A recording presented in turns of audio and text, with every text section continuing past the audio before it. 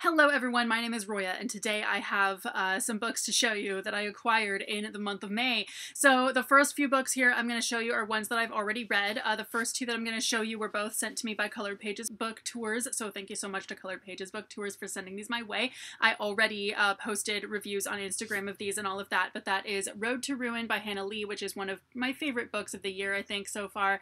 I really liked it. I think it's definitely in my top 10 of the year, but still wasn't quite 5 stars, but you'll hear more about it in my wrap-up. And In the Shallows, really unputdownable, but I definitely still thought there were things that could have been improved about it as well. That will also be in my wrap-up very soon. One Dark Window by Rachel Gillig. I got this from my local indie bookstore because I was participating in the discussion that Sarah from the channel Voyage in Worlds was doing with her book club of Queen's Witches and Valkyries, which is on Discord.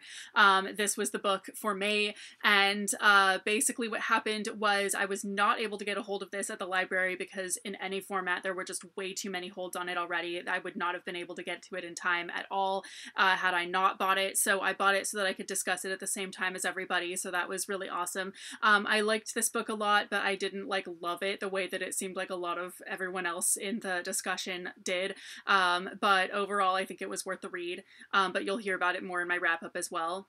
And the other book club book that I have this month, How to Say Anything to Anyone by Sherry Harley. This is for my Works book club.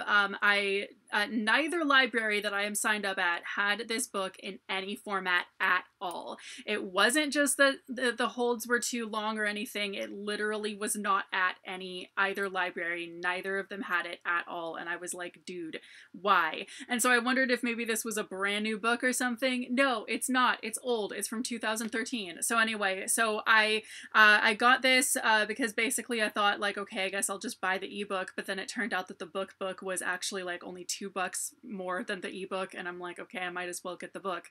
But anyway, so I read this already as well, and this will also show up in my wrap-up as well.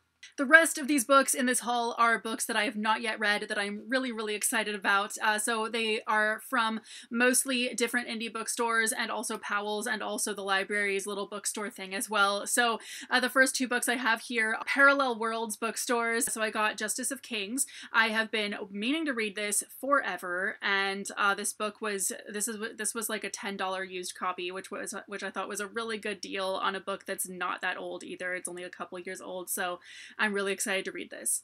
And The Bruising of Kilwa, which was also just a $9 used book, which I thought was a pretty good deal on a really new book as well.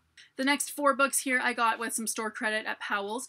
So first we have The Dragon Unleashed by Grace Draven, The Ranger of Marzana by John Scrovon, One for My Enemy by Olivia Blake, and I have this on ebook already, but this cover is amazing, The Warden by Daniel M. Ford. And then from the library's little dollar bookstore thing, I got Jeweled Fire by Sharon Shin. Finally, from my local indie bookstore, I got The Conductors and The Undertakers by Nicole Glover. So anyway, those are the books that I acquired in the month of May. Please let me know if you've read any of these, have any thoughts on them, etc., etc. Have any thoughts on which ones I should read first of the ones that I have not read yet. And I will see you very soon with a new video. Bye!